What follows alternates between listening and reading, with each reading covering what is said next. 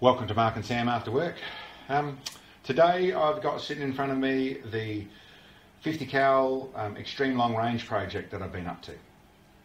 I've got some updates to bring you in the way of what I've been up to and what we've been waiting for. And for those people who haven't seen, I'll go basically through what we're up to. We have three major components that we've got done for us. One is a True Flite barrel, which is a 1 in 15 twist, so the standard sort of twist for a 50 cal, 33 inches long. The guys over there did up they chambered it for us in standard 50 cal and also set it up to suit my custom made muzzle brake on the front of it. So that's the barrel. Barnard action, really good action, really nice, really trouble free, very strong, able to deal with large presses, all that sort of stuff. Always a gentle bolt lift, really nice, and runs their custom Barnard trigger, so the target trigger, so set down at, I think it's 1.1 pounds, so nice and low, really nice and precise, really like it, works really well. It's in this Dolphin chassis, which is the chassis of the Dolphin Rifle Company over in the UK. They actually gave us this chassis. Really nice chassis, really strong, really nice and rigid. There's actually a aluminium V block that it's made to accept. The V block comes from Barnard and it accepts it inside there. So that works really nicely. On the back here I've modified a little bit. The chassis is nice the way it's set up. And really set up for all sorts. I set it up with a bit heavier because I really wanted to push some loads, and like I said, setting up something in the fairly extreme ELR. I've used all their setup. I put a larger buttstock on it, built my own bag rider that runs on the bottom here, and I've also run I've made a cheek riser out of solid steel, so I've put a bit more weight into this rifle just to make it shoot as well as I can to try and do the testing I'm doing. The other thing you'll notice, and of the other custom pieces on here, the most notable piece is this bipod. Yeah, I should say the other thing on here is this is my normal floating scope, so I run this on a fair few rifles. This is the Night Force Attacker 5x25 sitting on an air attack base on here, and this is a Barnard 60 MOA rail. So I can wind this. This scope gets 128 minutes in it. That gives me another 70 minutes on the bottom here, so I can get 198 minutes of elevation out of this scope, and of course then I can run the Charlie Track and things on the front of it and go up to 500 MOA if I want to. But that's that little stuff there. This bipod is a proper heavy duty bipod designed for the likes of 50 cal, nice big rigid bipod, very strong. Now the reason it looks a bit weird is I've made this custom stuff here. And what I actually ran into with this bipod, really nice and strong, but no flexibility, nice and rigid, really doesn't move around too much at all. That sounds like a good thing. I actually prefer a bipod that rocks backwards and forwards. So then I can push it forward, when it goes bang, it rocks backwards and forwards, and I get a nice little linear action out of my barrel, no skidding feet, none of that sort of stuff. I'm not shooting like F-class, I'm shooting with grounded feet, so I want them to be able to grip, and normally I ask my bipod to move. When I got this bipod for this project, I realised it was not going to move, and it wasn't going to be, it's made to not flex, it's made to be able to deal with this, and it's made for the feet to skid. But I didn't want it to skid, I want this to slide. So I've got these two linear action bearing blocks and a linear action rail that's in here, rubber mounts either end, and that means that it moves backwards and forwards very smoothly on roller blocks. So it actually moves backwards and forwards without any problems. That is what's designed to make sure this gets a very smooth action. The other thing that you see down the back here is my new version 4 bag base.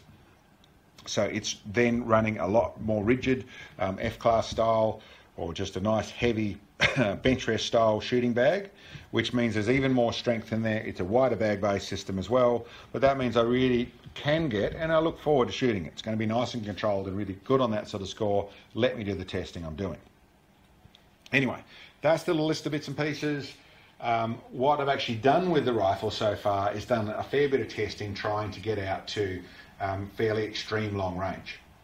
Now, what that means is, what I'm actually trying to do is get a bullet that will let this thing shoot at around 2 miles, so 3,600 yards, with around the 200, maybe 250 MOA. So something that's in that range I can do without anything bolted on the front of it, I can do off this rifle.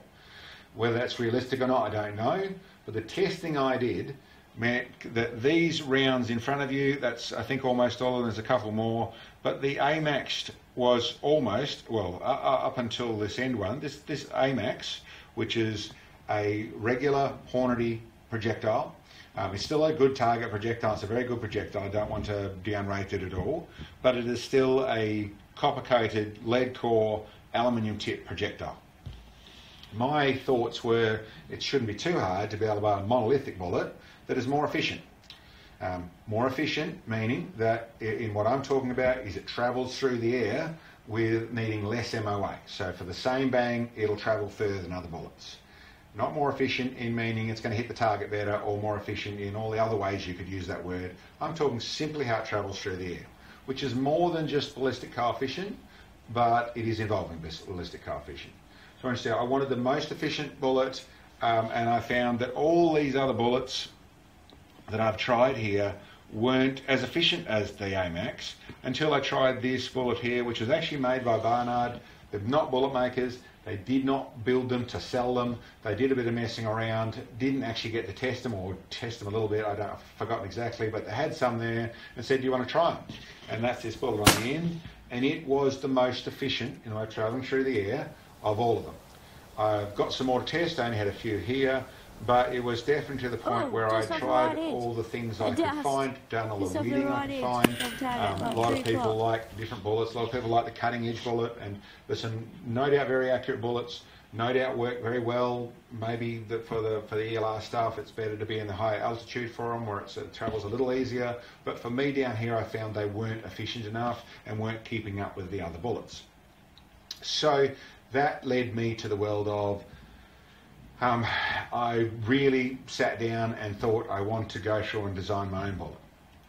So what I did on that score, well, hold the phone, I'll put this down out of the road and we'll carry on. So that's down over there. What I did on that score was go through starting to try and find someone to machine bullets for me. Need a good CNC lathe, a setup that can run enough speed to be able to turn copper, lots of details, and most engineering shops, certainly is something that I don't have a CNC lathe, I couldn't do it in that way. I could build one, but that doesn't do me any good. I need something that can punch out as many as I want when I want to order them. I went through most of the places that could do that. Most places weren't interested in taking it on. Not tooled up for it, not interested in it, its bullets, all the different things that went through. Found a couple of places that would do it. Some bullet manufacturers would take it on, but you're ordering 5,000 or 10,000 bullets, and in unknown designs, not something I was going to step into. But I found that eventually ended up with a place that said, listen, we went through backwards and forwards and we've come up, they could do 100 bullets at a cost that was still expensive for 100 bullets, but it was something that I saw as achievable, sort of. Did a bit of backwards and forwards, thinking about it as to what I could do, trying to make sense of it, and eventually come up with the idea, wait a minute, I'll ask if we can get 10 different profiles. Said no problems at all. To do 10 different profiles, change the cost a tiny bit, but really it ends up in the same sort of cost. So that's what I did. 10 different profiles so that's 10 bullets of 10 different profiles, 100 bullets. So what I got down to is these 10 bullets. The reason I made slight changes between each one, but only one slight change, or largely only one slight change, was so I could test what that change made to the bullet. The reason I went with this basic format was that it is a format that made sense to me in the shapes and the angles that I was working with. There is a slight negative I banged into, is they're all, listen, some are the right weight, some are too heavy. And I'm going from 920 grains right up to, from 820 grains right up to the nearly 900 grains. What that means is I'm probably going to not have enough twist in my barrel, but we'll see. There is a basic equation of length versus twist, which is what we're running with for the caliber, and on that level we're pushing past it in almost all of them. but I've seen that work on occasions. There's other things. The basic length versus twist is only actually a simplified part of a lot larger equation, and it's obviously an equation that's been worked out with bullet shapes that were used. I suppose I'm doing a bit of learning, and I'm doing a bit of learning the way I do it, which is sometimes I've got to go through and make the mistakes that were written down and repeat them so I can say, okay, I fully believe it. Other times I go through and push through what is written down and find out what was written down didn't work quite the way they thought it did. And there may be other stuff written down that agrees with me, but really I'm not trying to do that. I'm trying to figure it out for myself and go through that process. Hopefully I've got in here the bullet that's going to work well. Like I said, not chasing the absolute best one. And then with this format of 10 bullets of each, it's not many for my little puddle to start with, but I've also set up in my own lathes and things the ability to change some of these sizes, shorten the bullets, bring them back to a slightly different profile, break back their weight off if I need to, that sort of stuff. And in truth, if I find something that's right on the edge and I need to do a different barrel, then that's what I'd like to do. I want to end up with a rifle that does shoot in true ELR, not trying to build the most accurate bullet. And we'll see how accurate it is. I'll go with my flight efficiency, with what that rifle can do in a normal, reasonable powder charge, and what I can make a bullet travel with the least MOA to travel out to. Really, I'd like to take the thing out to 4,000 yards. And there's probably people who are also going to comment that there's obviously a 3,800 shot that we all know about in the sniper kill with the 50 cal. It's not something to get into in any real level, because I feel we know very little about what actually happened. Well, I know very little about what actually happened. But what I can tell you in any reasonable sense, without monstrous amounts of elevation wound into it, or being at extremely high elevation, that the normal bullets that they're most likely to have been shooting are not going to have travelled there anywhere near as efficiently as what I would end up with. Not saying it didn't happen, not saying that wasn't an absolutely marvellous shot, not saying all those things. I really don't know anything about it, so I don't want to go into it. But I'm doing this also, as I mentioned before, sea level to high elevation changes things massively. I'm trying to make this 2 mile happen with the 50 cal at sea level. Well, 1,000 foot above, 900 foot above sea level is where I want it to happen. So anyway, that's where I'm at. I got these bullets. I've actually had them now for 6 weeks or 8 weeks, I think it is. But basically when we've got wet ground and we haven't had dry ground. So I really have to wait. It was a big push. We spent a fair bit of money in all sorts of ways. We're really hoping to get some stuff on the ground. But you get that. It's for next season. We'll wait until it's dry. And I should explain that a little bit as well. I don't know where they're going to land, and I don't want to miss them. I want to go out with 2 or 3 bullets of each size and shoot them and get a result before I go pounding away. I don't want to shoot 10 and see what happened. I want to be able to shoot 2 ideally and see, okay, they landed there, they're good. 2, they landed there, they're good. 2, I'm almost certain in some of these bullets, I think this one on the end of here is just on 900 grains. I've got a feeling it's going to tumble. It's going to actually tumble as it actually goes out there, and I won't see it land anyway. So I don't want to see any no-sees, which means I want a shaven crop. So I want it mowed. Essentially, I want to be after harvest. I want nice, dry and dusty, and we've got to pick the right conditions. So it is, as ridiculous as it may sound, even a 900 grain bullet can land out there and you cannot see it at all unless you've got the right conditions. So we're after very good conditions to do a next level of testing. Hopefully what that turns into is I get a decent result out of some of these bullets. It gives me some ideas, and then I can go again. And rather than getting 100 of 10 different styles, it'll probably be 100 of 3 different styles, and then I can step up. Then I'll have 30 or 33 of each, and I can go through and test a bit more and start to refine it.